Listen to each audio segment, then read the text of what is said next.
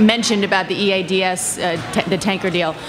Is there anything to the fact, the question, given your intense stance against corruption and against sort of the ways of Washington, that this, regardless of this specific incident, this highlights or reminds people that you have people on your campaign staff who had very recently worked as lobbyists?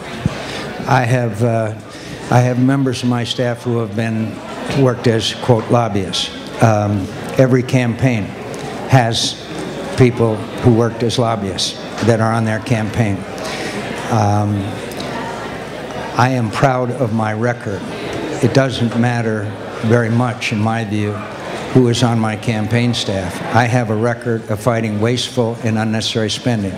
That's why I've received the highest marks from the Citizens Against Government Waste, from the National Taxpayers Union, for Citizens for a Sound Economy, from every other watchdog organization, as I've not only supported reform, but led reform, whether it be in campaign finance reform, whether it be in defense procurement, whether it be lobbying and ethics reform, which I was one of the group of people that designed that. My record is very, very clear.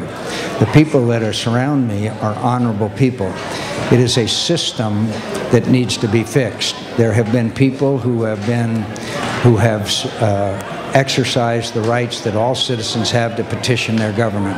I support those rights to petition their government, but I have been a constant and consistent reformer, more than anybody else who's running, clearly far more than Senator Obama or Senator Clinton, including my opposition to earmarks, which they have obtained hundreds of millions of dollars, which all of us agree is one of the worst aspects of Washington, D.C. I am proud to have had $0 in earmarks, $0 sent to my state.